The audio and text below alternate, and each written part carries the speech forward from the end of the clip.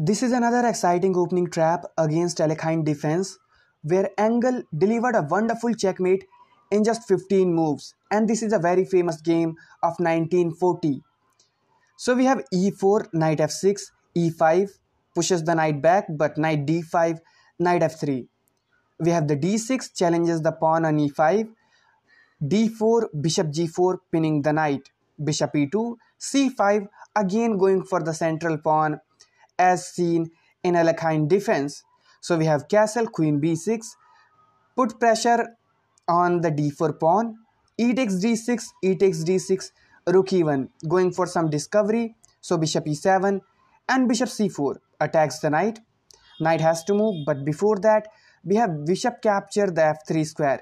This is a mistake.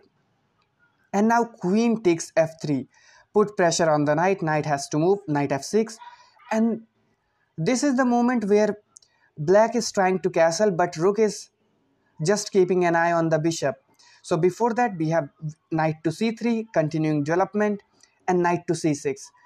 Now black is ready to castle, but now knight to d5 attacks the queen, attacks the knight, and you have to decide what to do with this. If you capture with the knight, it is not that much good because bishop takes, put pressure on the f7 square, and now pawn push has to take place because you cannot really castle. This would just be bad because we just take this and the rook would be taking the free bishop. That is why pawn push has to take place and we are completely winning, and king will stuck in the center of the board.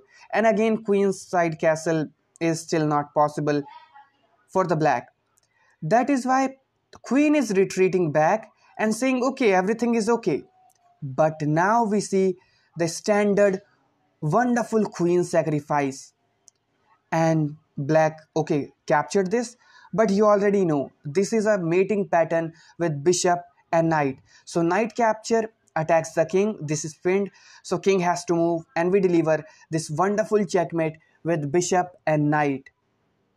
So how was the video? I will be covering all the famous games, so stay tuned for that.